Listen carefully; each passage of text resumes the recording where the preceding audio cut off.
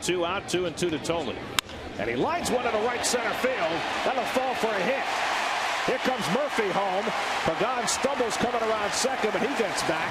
An RBI single for Josh Thole, and it's 3-0 Nets.